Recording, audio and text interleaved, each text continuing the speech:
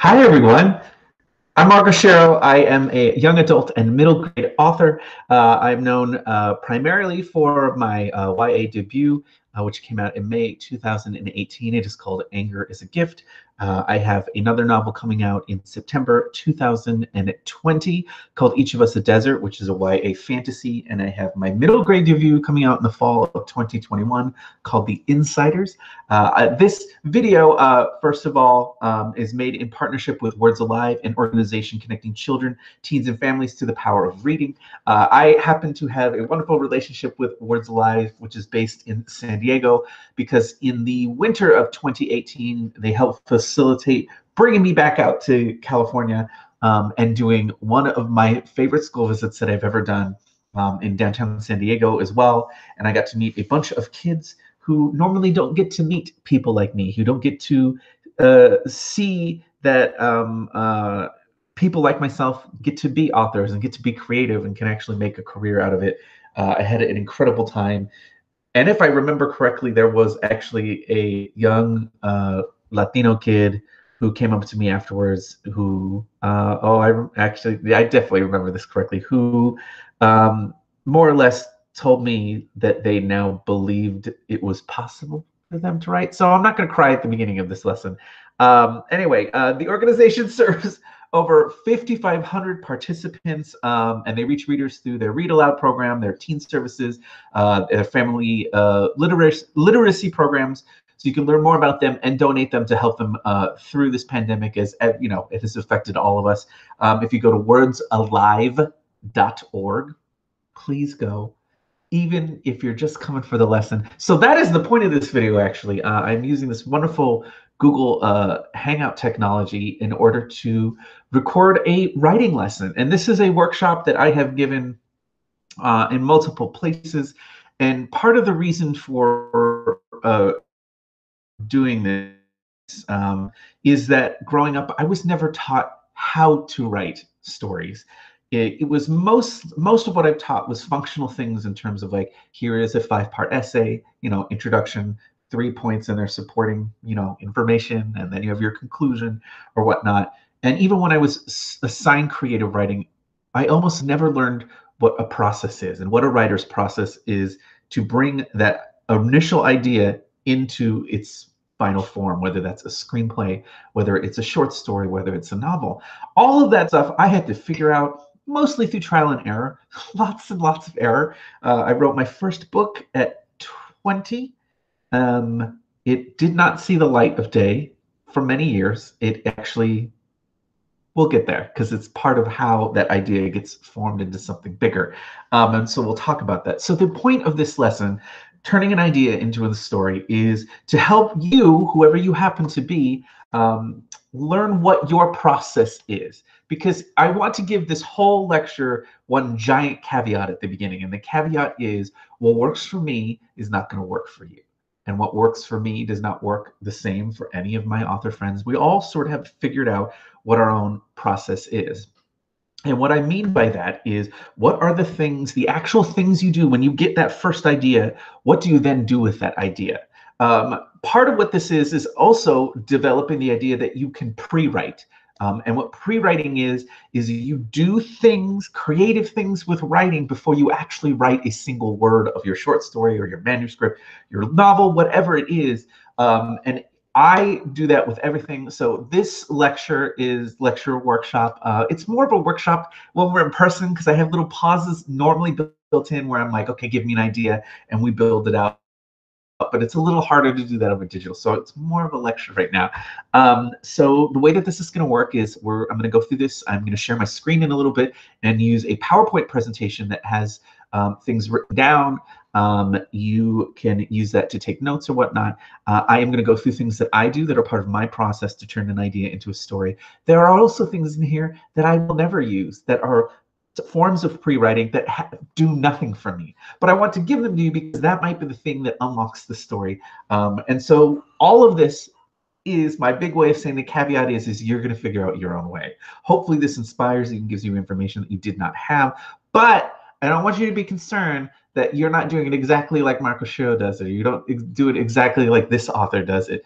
Everyone's is different. So let's get started first. I'm going to do present now. We're going to choose a window. We are going to do turn an idea into a story. We are going to press play on this. So, all right. I did a test run of this, and it's really weird because on my end, all I see is the PowerPoint, but I realize in the video, my little face is like off to the side, so you can still see me. So anyway, turning an idea into a story by me from here, my apartment here in Brooklyn, where it's sunny but cold, and I'm very mad because it's April and it should be warm. Anyway, so let's start just as a more general idea too, because I want to sort of normalize the idea that ideas, where do ideas come from? Literally anywhere. And there's a lot of shame sometimes I hear from young writers about where they got their idea. It kind of doesn't really matter where it comes from. Whatever sparks that initial burst of creativity, that's great. Take it and run. So let's talk about some places ideas come from. Everyday life, and this seems kind of obvious, but things like interactions with friends and family members, conversations that you have that might spark ideas. This happens a lot with a lot of us who are writers. We have friends who are writers, and we will bounce ideas off one another. And this just happened. I am in an anthology. My friend Zoraida Cordova asked me to be in a Latinx science fiction and fantasy anthology, and I said yes before I had an actual idea. And then I pitched the vaguest idea. I was like, all of my ideas right now, and I'm going to show you my ideas, or not literally show them to you, but show you where they are. All of them are contemporary ones. And so I was like, I don't really have a science fiction or a fantasy one. Well, I have this one idea, and I'm not going to say it now because it's my idea and I don't want you to take it because it's really good. And as we started talking, I was like, oh my God, there's actually way more here than I thought there was going to be. Oh, this is really great. So sometimes just having a conversation about even the slightest idea of an idea can make it become a fuller one. From your job, from school, from common anxiety.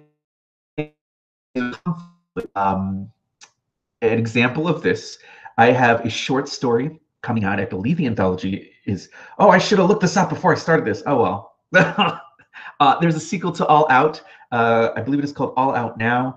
Wow, if I got that title wrong. Anyway, it is edited by Sandra Mitchell. It is a sequel to All Out, except ours are all contemporary stories. And so I wrote a short story based on a really, really bad blind date that I went on when I was 19 years old, except I took what really happened to me, something that is an everyday occurrence for some people. Hopefully you're not going on blind dates every single day.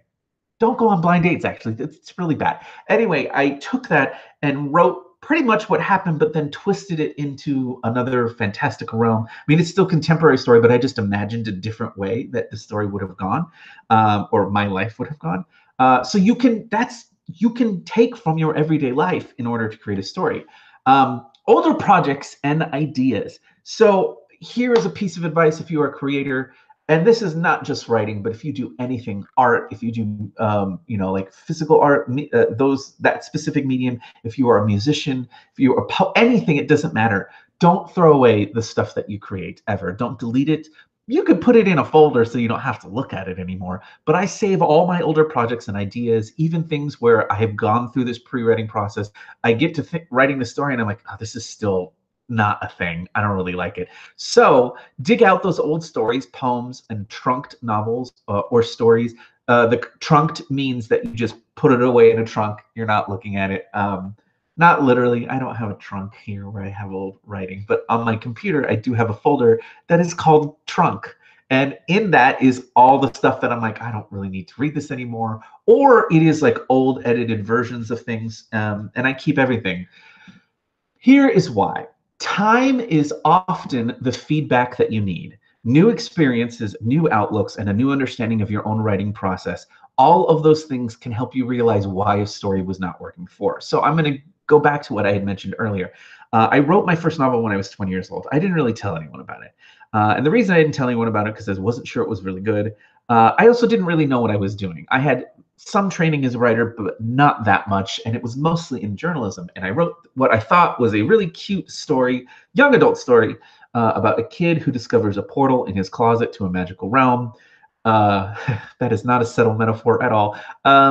And that actual idea 15 years later, split off into 2 different projects. And from that, I went back and revisited it about a year and a half ago and was like, oh, this writing's not very good. Also, I went about it very strangely and thought if you sent your manuscript to agents and editors at the same time, your odds were better. Don't do that. That's a bad idea. That young adult novel, the thing that it took me is after spending 15 years running a book blog, being involved in young adult science fiction and middle grade, I realized that this young adult idea that I had was actually a middle grade book and that the character needed to be younger. And from that idea, I actually split off and created 2 things. One, which is The Insiders, my middle grade debut, where a kid discovers a magical janitor's closet on his school campus. But then the portal element of it, I took off and created a whole other middle grade project that I hope gets published someday. So sometimes time is really all that you need. Dreams, actually, this is a very common one that I hear a lot is people just like, oh, I had a dream, some weird stuff was in it. I wrote it down. The truth is that your subconscious is a powerful idea generator. It is great for the surreal and the strange. For example, my second young adult book, Each of Us a Desert, that is out in September 15th, 2020, contains a very strange form of magic in which people's nightmares, the things that they keep to themselves that are bad, can become real. And that idea of that happening came from a nightmare that I had a few years ago. And I had written it down as an idea for a story, and it actually became a part of this. I'm going to get more into writing down ideas in a second. Reactions to the world. And this is sort of related to everyday life as well. So many writers create stories as ways of processing the world around them. Social allegories, metaphors, or an attempt to grapple with oppression or injustice are all forms of this. This is truthfully probably the most common form of an idea generator for me, is that and I'm going to bring up my friend Danielle Clayton, who is the author of The Bells and the Tiny Pretty Things series of Sona Chirapatra. And I bring her up because she often talks about how her inspiration for her work is when she is angry or upset or experiences conflict around something, and she's working out her feelings towards it and why she feels so angry. And those sort of grain of an idea becomes a greater idea. I would say almost every piece of fiction that I've written, which is at this point three novels, more short stories than I can count, almost all of them are reactions to something in the real world. Anger is a Gift is a reaction to being on the receiving end of police brutality. It's a reaction to being losing a father. It's a great deal of it is actually autobiographical. I just twisted it to fit this fictional narrative. Is fantastical as my next YA book is, there's a lot of that is very, very personal and is my way of reacting to the world. You can absolutely mine your own life in order to create stories. So wherever these ideas come from, what do you do with them? You have an idea, it pops in your head. Either you wake up, you're in the shower, that happens all the time. Sometimes, especially lately, you know, I've been taking more showers than I have in my entire life. And all my friends know hygiene, top of the list. Like I was already like constant showers all the time. But like anytime I go outside during this quarantine and I come back in, I take a shower and then I dissociate in the shower and I just kind of sit there and just enjoy the heat of the water. And a lot of times that's where just my subconscious or my conscious mind pops out an idea, or I work out something. I get ideas when I go on runs. I get ideas when I'm listening to music, when I'm playing video games. They just pop into my head. What happens when you get an idea, whatever it happens to be? And let me just say, before I go to this next slide, there is no such thing as a bad idea. There can be bad execution of an idea, or an idea could not actually lead to a full story. But I like to say that just at the idea phase, anything is game. It's what you do after with that idea that matters more. So what do you do with these ideas? Write them down. Write them down. Write them down. Have you written them down yet? So what I mean by write them down, 2 things. One, and actually I'll go to the next slide. So keep a physical notebook. Here's my physical notebook of ideas. I'm not going to open it because I don't want someone will pause this video and then read my, okay, you're not going to see it. Anyway, or whatever works best for you and can be kept close to you. This is right here on my desk. So if I do happen to wake up and I want to actually write it down, I can do that. Make sure to back it up with a digital version, scans or photos with a cell phone in case of damage or loss. I have another notebook, which is, oh, it's in the living room. I'm not going to go get it. I got to give a shout out to my friend Jason Reynolds, an incredible writer and author and human being who I enjoy so much and respect so much. And Moleskine makes a notebook, and if you can afford the investment, because it's a very expensive Moleskine notebook, actually the pen is the more expensive part.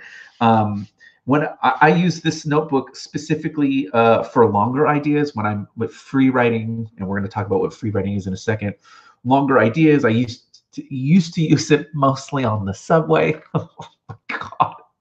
I miss the MTA, everyone. I can't believe I said that out loud. Yeah, and what's neat about it is the pen has a little camera on it. So as you write it, it saves all of it. You can hook it up via USB to a computer.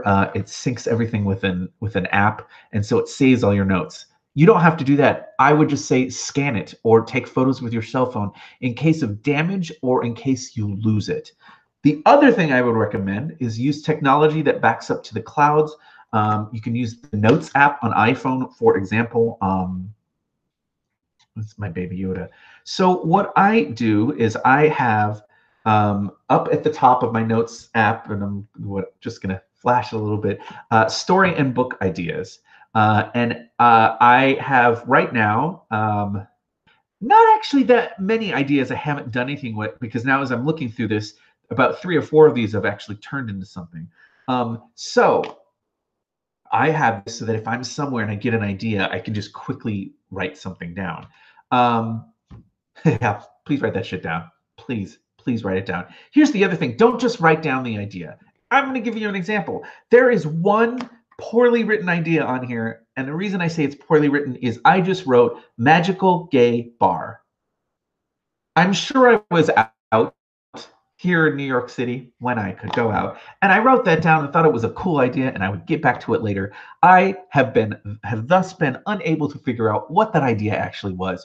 Write all of it down, every part of the idea that you think about. I now, ever since that, because that idea has played, what was my idea? I know it was good. I write down where I was. I write the date. I try to include physical details, like you were in this bar, you were talking to this person, whatever, any of that stuff, because I want as much of that information and that initial inspiration to be there so that when I come back to it later, I actually know what I was talking about. So let's get to the real meat of this lecture. What do you do with an idea? And this is what a lot of young writers struggle with. I have this idea. I don't actually know how to write a story. I have written many stories at this point. I can't tell you definitively that I'm an expert at writing a story, but I think I'm pretty good at it. But it took me years to figure out what my process was to take an idea and turn it into something. So what do you do with an idea? First of all, whatever you want. Embrace the creative freedom of an idea. Don't get bogged down in the notion that there is only one way to write a short story or one way to write a novel, or that an idea has to be a novel or it has to be a short story. Go with what feels right. This is all about discovering your process. Try all sorts of things. As I go through these techniques, give yourself the freedom to create and the freedom of having fun with it. And I mean that too, because sometimes this can feel like such a weighty career and such a weird thing to do, but I still try to have fun as much as possible. So what are some methods of developing ideas into stories? We are first going to start with this concept, which is free writing. This is when you take your idea and just start writing. No expectations, no rules, no framework, just write. And I don't mean write the story, just write whatever you happen to want. This is actually my first step. I get an idea, and when I think, okay, this is an idea that I want to develop into something, I do this second thing, right, or the second bullet point here. I write to myself.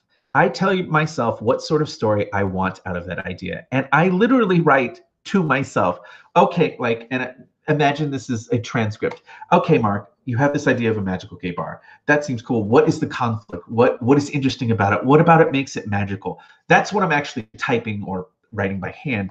And I just start talking through it. Often that is what is replacing talking through an idea with another person. I find that that is what helps build out an idea, is to have a conversation about it.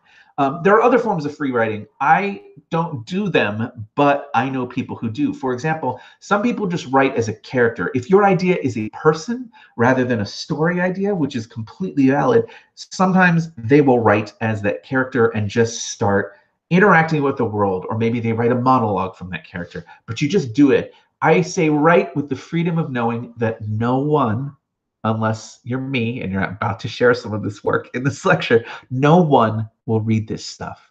Because honestly, that's hard, right? It's one of the hardest parts about being a creative person. This thing that I'm creating, eventually someone else has to read it, right? Even if you're writing, oh God, especially if you're writing fan fiction, if you're writing short stories for Scribd, if you're putting your work anywhere outside of your computer, another human being is going to read it. Which is terrifying, right? Completely mortifying. I've written 3 novels at this point. It's still, how about not? How about no one reads it? But that's what I take away from the experience of free writing and doing stuff before I write a story, is I'm like, no one's going to read this, so I can write whatever I want. It can be as bad as I want it to be. I don't care.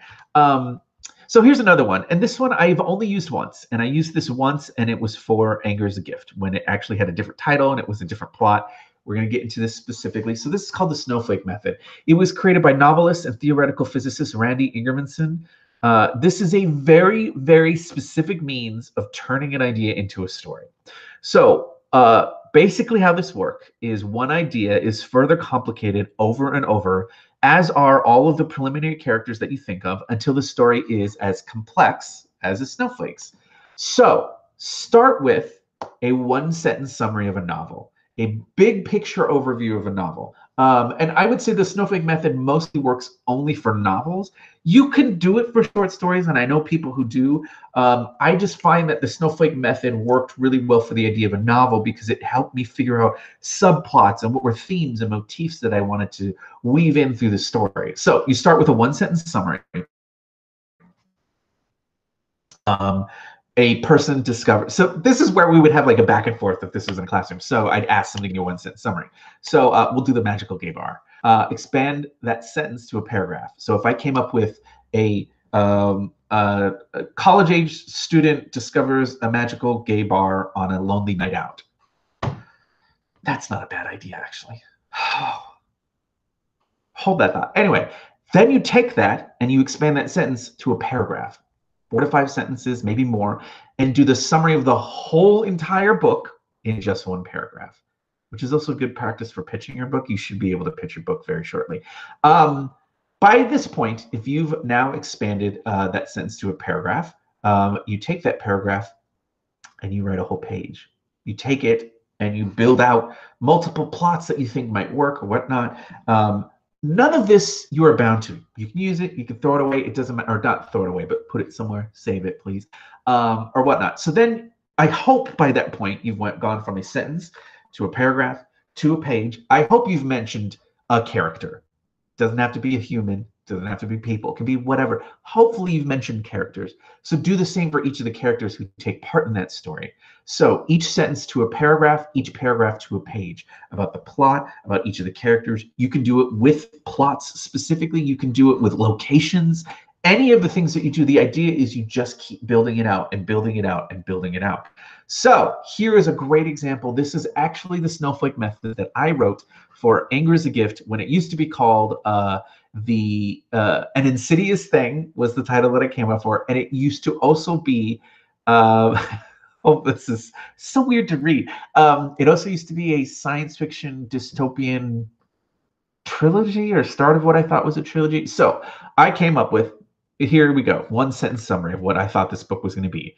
2 teenagers inspire their community to fight against the weaponization of their schools, which is actually still kind of what Anger is a Gift is about. It's not 2 teenagers anymore. This is also when Moss's best friend was named Lee, and then I was like, no, she has to be named Esperanza because The House of Anger Street is my favorite book. So anyway, so then I took that to one paragraph summary. Moss and Lee are annoyed when their train home is delayed one night, but are horrified to discover an acquaintance of theirs has spontaneously combusted. This was a weird book. When they soon discover a link between this and new safety measures being enacted at their school, they set out to organize a community effort to reject attempts to weaponize the school. Yeah, as you can see, if you've read Anger is a Gift, there are things here that are still the same. There are things that are very, very different. And then I took the characters, Morris Moss Jeffries, things that he wanted to do. It's interesting because in the original versions, his mother was not as supportive. I wanted there to be pushback, and that became a different plot. So you can see that this is how I sort of took an idea and then just kept growing it and growing it. So another way you can do some pre-writing is through character profiles. So first, as I mentioned before, some writers, they discover their story through characters, not the plot. I am a plot person. I think of plots first and characters second, but you may not do that. So this is a bunch of stuff that I don't do, but can be very, very helpful if this works for you. So as I mentioned before, you can free write as the character. You can free write about characters. And so an example is I have a friend who writes biographies of all the characters first as if they are real people, like a very dry historical biography. And for them, they want to figure out the details of their life up to that point. And in the finding out those details, that's how they find, oh, well, I bet they have an interesting thing that would conflict with this part of their past. Oh my, and that's how they think of story, is they think of a person. I'll give a great example. Do I have his book? I do have his book over here. This is an adult novel. It is probably my favorite novel of the year. It's called Real Life by Brandon Taylor. Brandon Taylor says that he figures out what a character is wearing, and it's through their clothes that he determines their story. And that's my brain was like, oh, that's so brilliant. That's so smart, because what a person is wearing says so much about them. For example, I'm wearing this incredibly chaotic shirt that has made so many people angry, and I've only worn it outside once because I got it like right before the quarantine. It says Neon Genesis Evangelion, but it's in the Garfield logo. It's great. This says a lot about me. Oh boy. So I think that's super fascinating. I know people who can do this, but they draw art of their characters or they paint their characters. Yo, I can't paint, draw, or any of those things, but if that works for you, go for it. Other people stick characters into a scene and write how they would react. I notice a lot of this is usually born out of fan fiction prompts. And I will say all of this still applies to fan fiction. I do not believe that there is a terribly huge gap between fiction and fan fiction. You're still creating. You can still do the same thing. So stick characters into a scene. So let's say you have these fairly well-formed characters. You could be like, okay, character A wakes up at 3 a.m. and smells smoke, and wakes up character B. How do they react? Right out of scene. And through that, you can determine and figure out things like conflict, character dynamics, all that sort of stuff. Research. So let's say you have an idea that's based on something in the real world. How do you know if the story hasn't been told yet? And what if fact is actually stranger than fiction?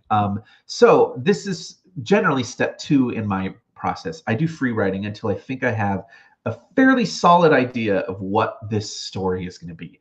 I don't have an outline. I don't have anything, but I just have a sense of what the story is. I will generally do research. So research can help ground an idea in the real world, either to create something more realistic, you know, if you're writing contemporary fiction or historical fiction, or to help you craft a new world through speculative fiction. And what I mean by that is that a lot of speculative fiction takes elements that are real in our world and then expands on them, exaggerates them, makes them absurd, or takes them away and imagines a world without something. I find that research can also provide additional inspiration. I kept this in here because it's still true, especially because there are library services that are still available around the world. But the library really is your best friend. I wrote most of Anger is a Gift in 2 different libraries in the Bay Area. The majority of it was written in the downtown Oakland branch on 14th and Madison, I think it was. I also did a lot of research and writing in the downtown San Francisco branch of the public library. I loved having the information so close so that when I got an idea or when I got stuck writing something, how does this work? How does this procedure work? I could just go look it up.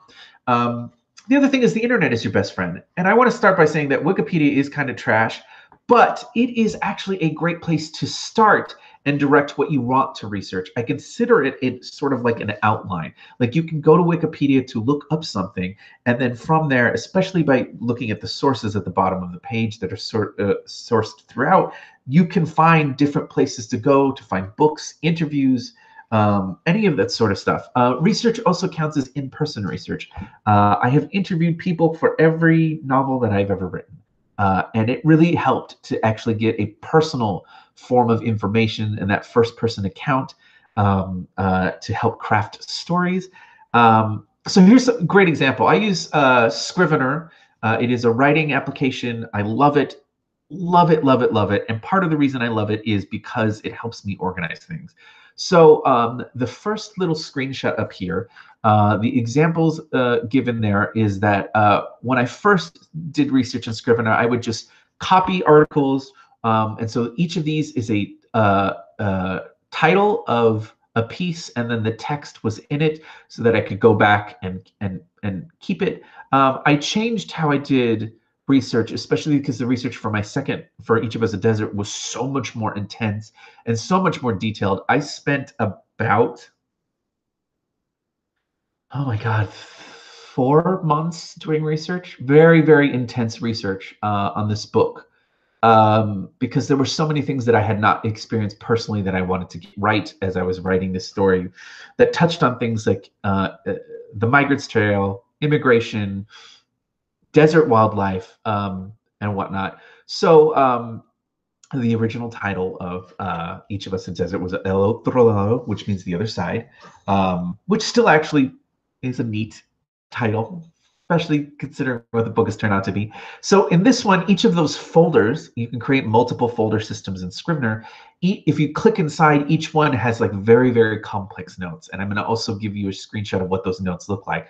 So each folder has the title of a book and the author that I read. So those are some of the books. I should tell you, I literally could not fit the entire research folder in one screenshot. I would say it continues on twice, two more. That's about a third of what I did for research. So you have a bunch of books, Crossing Over by Ruben Martinez, Coyotes by Ted Conover, The Devil's Highway by Luis Alberto Urrea, one of the best, most heartbreaking books ever written. It's so incredible. Dying to Live, Brother I'm Dying by Edwidge Danticat, which just incredible book. So I had those, and then I also have some very general ideas like indigenous populations, the Colorado River, radiation, migrants. I had this weird idea that radiation was going to play a part in the original version of this book. It didn't, but I still did research. So anyway, yeah. This is what my notes actually look like. So if I have a thought or if I read something and it seems interesting, I write it down. Anything that is bolded meant that I found something that I did not know enough about and I should go research it. So there were multiple things that I thought I should go research, and each of those got its own folder as well. I also put whatever page I found something interesting that I thought might play a part in the novel so that I could reference it later. Yeah. There's an interesting one if we look down at number 18. So I refer to the desert as El Chupacabra because it sucks the water out of you. I thought that was the most brilliant idea in the world. I was like, this is so edgy and cool, and it never made it into anything. So sometimes you get ideas and they don't actually go anywhere. And this is what I do with research. So let's talk about one of the biggest ones, which is outlining. So my process is I free write, then I do research, and then I outline. So I have a 3-step process for how I create something. So I take my idea and I try to determine the many story beats. What I mean by a beat is let's summarize very quickly. How would you summarize like Star Wars: A New Hope? Like something basic that everyone knows. And you say, this young farm boy discovers, he's part of this mystical legacy or whatever. Any of the stuff like that. And that's like an overarching one. But as you actually talk about,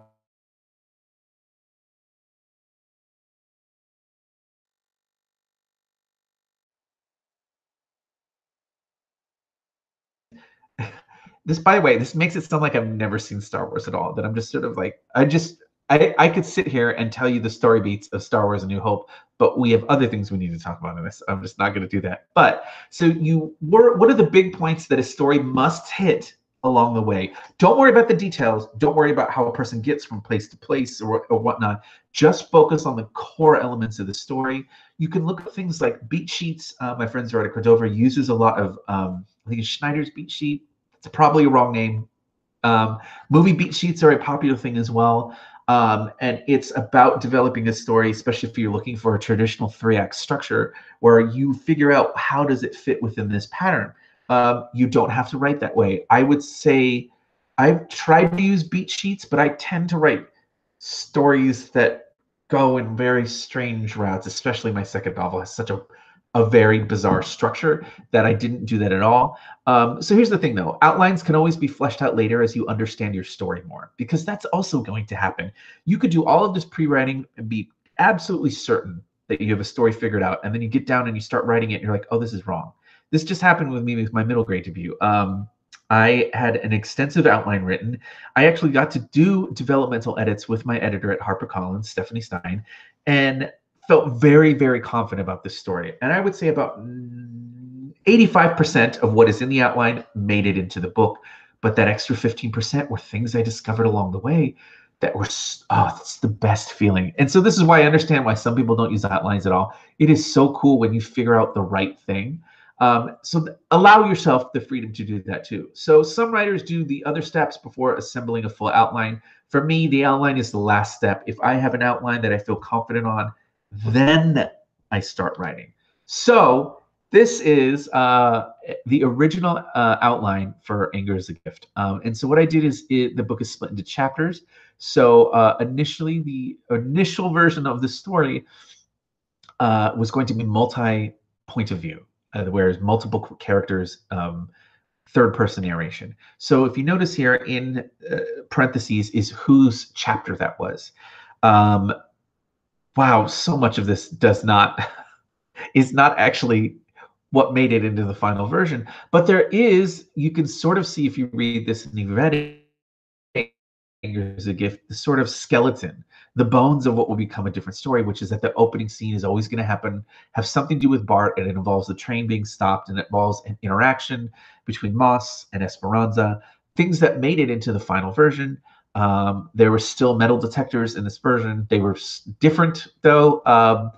Yeah, so this is what an outline looks like. It is not every detail, but it's things like, you know, his BART train is stopped because of, oh, see, I hadn't even put the character's name in at this point. Oh, God, I forgot about that character. This is interesting reading this because there's, excuse me, characters who never made it into other drafts. Yeah, so you can see some of it's detailed, some of it's not so detailed. It's just the sense of, do I know what's happening in this chapter or this part of the story? So my outline for book number 2, Each of Us a Desert, is much different. I knew fairly early on that the structure would be weird, and then through edits with my editor after I turned in the first draft, we came up with the most absurd, ambitious idea for how this story would be structured. And the idea for it came over French pastries as we were going over editorial stuff here in New York. And I remember looking at my editor, Miriam Weinberg at Tortine, and being like, hey, what if the whole book is a prayer? Part of Miriam's editorial feedback was that the religion that I had created was not full enough. It needed more detail, which is interestingly an advice that I had gotten from another writer friend, that it just didn't feel fleshed out. So I was like, well, let's really flesh it out and let's make the whole book one prayer. And she just looked at me and she was like, that's ridiculous. You have to do that. You have to, it's so smart. So I knew that this would have no chapters because there's no chapters in a prayer, but I knew I had to figure out a way to break up the story. So my working outline for this book was so much different than anything I've ever written. I had these things called interstitials in which the text is in first and second person because the character says you, and they're referring to the God. But the way it reads, there's sort of this line between referring to the God and referring to the reader. So it breaks the fourth wall. And so I have multiple of them throughout. And then any of the numbered parts were stories as this character relates it to their god. And so this outline, I would say my anger outline was about 3,000 or 4,000 words, which is pretty long. It was twice as long for this book because it had way more pieces and more things to figure out. And the thing with the outlines that really helped is it gave me a sort of bird's eye view of what the book looked like. So that I had a sense of what does this arc look like? How long does it last? What do the 3 acts look like? Because there are 3 very distinct parts of this book.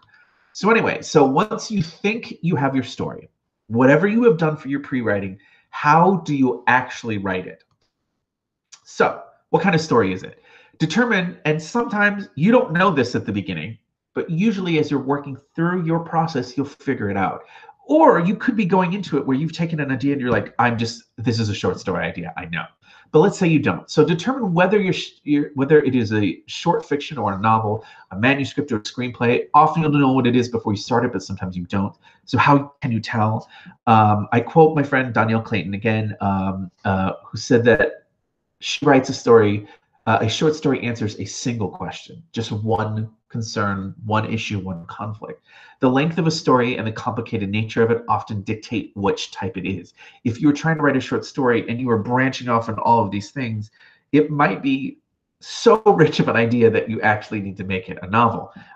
There is a value though, and there is a lot of fun. I have a short story coming out in Vampires Never Get Old, edited by my friends Zoraida Cordova and Natalie C. Parker, in which I really feel like I could turn it into a novel, but I loved limiting the scope of the story so that you only just get a taste of it. And then find your process. Are you a pantser or a gardener? And I'm going to explain what these 2 terms are.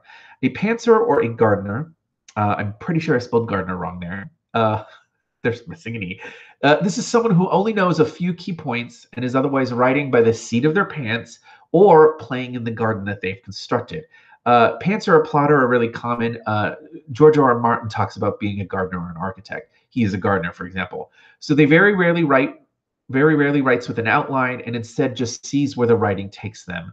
I've heard people described as, imagine it's a long drive on the highway and they know where this rest stop is, they know where this hotel they're going to stay at, and then they know their final destination. And so that's all they know, but then they just write to discover what's in between. Are you a plotter or an architect? So stories are heavily planned prior to writing, usually detailed outlines. And I find that plotters and architects must know the ending before they write anything. That's me. I'm absolutely a plotter. I'm absolutely an architect. I do not write, I do not write a word of a manuscript until I know the ending. Not a word of any short story. I got to know what the ending is. I want to know what I'm writing towards. I want to know what the fulfilling or non-fulfilling thing that happens at the end. Are you both? I know people who are both, who plot things somewhat, much more than a pantser or a gardener, but then still leave themselves leeway to sort of have fun. So here's the thing, allow yourself to try different techniques to find the one that works best for you. There is no correct way, and don't let anyone tell you otherwise. Your process is yours and it's going to work for you.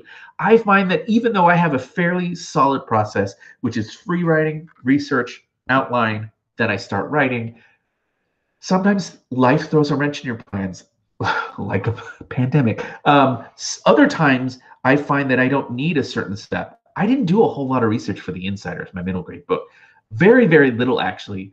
I think part of it is because it's contemporary, but also I'm not really veering out into things I don't understand. So I didn't have that as much of a desire to do research. I did a little, and my research was reading other middle grade books. That counts as research, by the way. Reading, if you want to write horror, if you want to write science fiction, if you want to write middle grade science fiction, young adult horror, any of those things, research is reading people in the same genre who are trying to do the same thing as you, even if they're telling a completely different story. So most of my research was actually just reading other middle grade books. Anyway, write. Why aren't you writing now? Actually, you might be writing right now. Write. Figure out your process. It can take time. It could take years. That's okay. Because all the while you're still creating, you're still using the creative part of your brain. So just a little more of an insight into how I actually compose my story. I use Scrivener to write all my drafts. And so I split up books by chapter and scene and stick each one in its own folder like this. So the original Anger draft, as you can see, it has the chapter number, and then in parentheses was the name of the character it belonged to. And then within that, you have the text of each chapter. I like this because it doesn't feel as wieldy as a Google Doc or a Microsoft Word where you have to contend with the whole thing that you've written. Anytime I'm in one of these documents, it's just that scene or just that chapter. So the fairly most recent draft of Each of Us a Desert, you can see the interstitials that I mentioned. And then this book is so strange because not only is it first person with second person interstitials, but there are also six short stories within the book itself.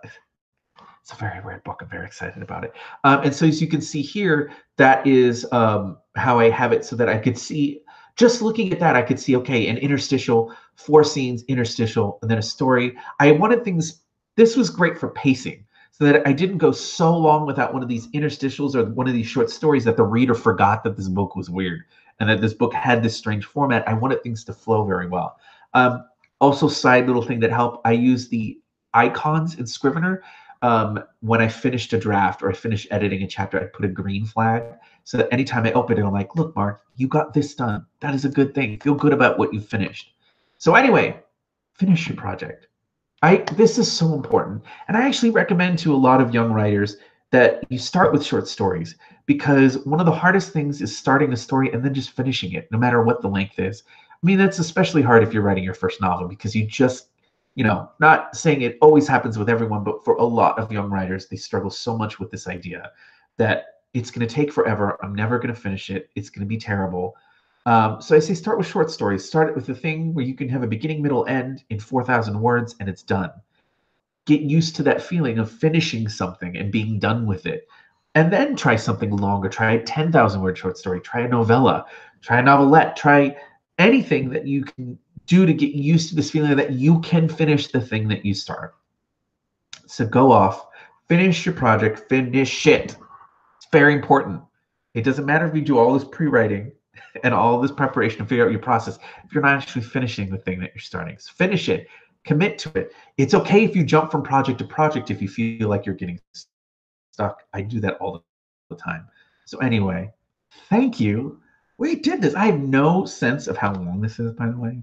I hope it is a good length. Anyway, what I hope is that this provides an inspiration, that you can watch this lecture, you can get not only ideas, but get ideas about process itself. A lot of us writers, one of our favorite things to do sometimes when we sit together is talk about craft. How do we do the things that we do? Why do we make the choices that we make? It is through a lot of this pre-writing that I figure out things. For example, and I could do a whole lecture just on the concept of voice and how you figure out how a story is told. I often figure out voice in my outlines. In particular, for Each of Us a Desert and The Insiders, the voice came out through the outline because I realized the story needed to be told a certain way and the characters sounded a certain way. I definitely find voices easier to write in first person than third person. But at the same time, I think third person stories can be very voicey and can have this sense of identity and character within them. So here's what I hope. Whatever your process happens to be, whatever it is that you do, I hope that you can figure it out. And this is something that I wish I had in high school. And but that's not to criticize my teachers or anything, who actually helped wonderfully and helped inspire me to be creative. And I think how indebted I am to them. But I think it's just an element of writing that a lot of people don't talk about. What is the actual process that you do to make this happen? So I hope you have inspiration from that. I hope it provides you with a framework and with things that seem interesting to you so that you can get them done. I'm going to take a drink because I've been yapping for like an hour. Anyway, thank you for listening. Thank you again, Words Alive. You can find that at wordsalive.org. For helping make this a reality. I'm so glad I actually got to sit down and talk this out and present this to all of you. I'm so thankful for you, and trust, when we get through this, and I think we will get through this, I can't wait to come back and visit your kids. It's a delight. So thank you for listening. You can find me as Mark Does Stuff on Twitter and Instagram and Facebook, whatever social media. I go by the same handle everywhere. That's MarkDoesStuff.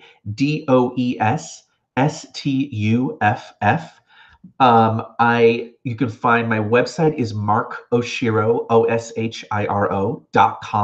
That is where you can find information on my books, events when I happen to get back out into touring or whatnot, as well as you can find the pre-order campaign for Each of Us a Desert if you're watching this video before the 15th of September 2020.